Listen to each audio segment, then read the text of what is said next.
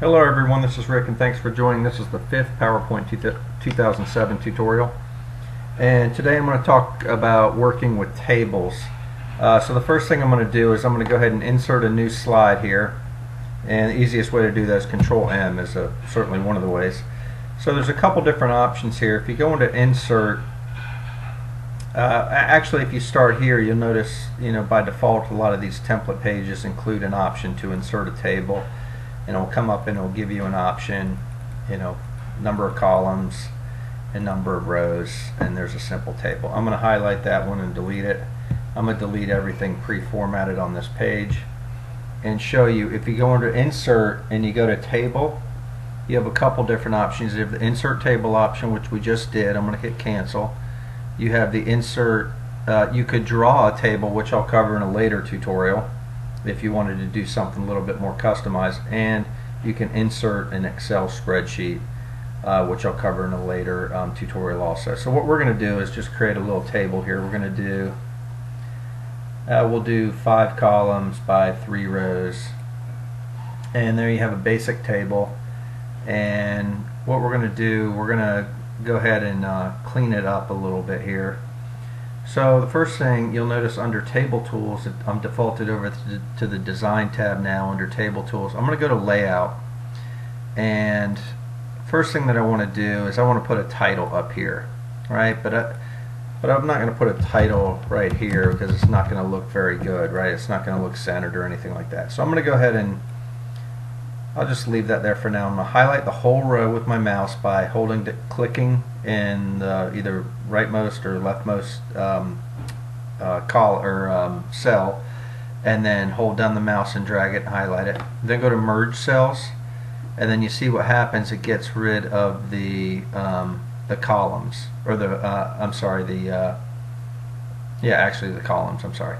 So then over here, in this, now I have one big cell here. Now I can go here and click on Center the Text, and now I have a nice title column, a nice title there up at the top in the center. So I'll go over here and I'll put in, guess let's put in Q1. Sorry, I'm gonna click here. Q1, and I go down here and I say Q2, and then I didn't do such good planning here. So what I'm going to do, I'm going to highlight right here, and I'm going to go under Table Tools again. I'm going to go to Layout, and I'm going to go ahead and click Insert Below, and you'll see what will happen. It will insert a row below it. Likewise, if I clicked here, I could say Insert Right. Alright, but I'm going to go ahead and undo that, and let's just go ahead and type in Q3 and then Q4 here, and I'm just going to make up numbers here. 100, 20, 10, 100.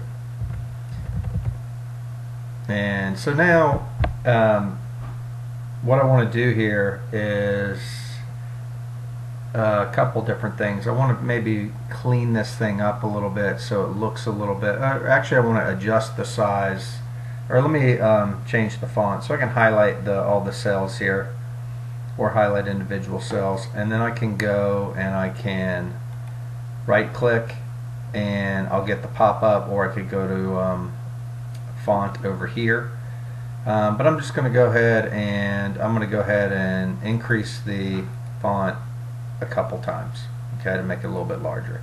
Likewise, I could highlight it and reduce it or whatever. I could change the color of the font. You can work with your font as you normally would. Okay. So now what I want to do is I want to take the cells and I want to make them, I'm going to go to the Layout tab and I'm going to make them, let's see, I want to go to row height, which is under, where is that? I am going to go, where is row height at? Let's see here. This is row height. Okay, so that's changing that. That's your cell size, and then this one would shrink it that way. Okay, so that's how you would edit the size of those cells. Let's see what else I want to share with you here. So now I go back to the Design tab, and let's say I want to put a border around my cell. I can do that by clicking here and I can choose no borders, all borders, outside borders. So I'm going to go ahead and choose outside borders, and then I am going to choose the color of the border over here. I can choose the thickness of the border, or this type of the border, and this is a solid line, or I could do hyphenated line. So I'm going to do that, and I'm going to change it to a large border, and then I'm going to change it to, using the pen color, to red. Okay, and then if you notice when I click off, you'll see it like that, and then I can, in presentation mode, it has a nice clean border around it. Okay, I'm going to hit escape, and now I'm going to go back to the table. I'm going to go back to design, and a couple other things I want to share with you is over here. Actually, let me expand this a little bit. Let me do this. Oh.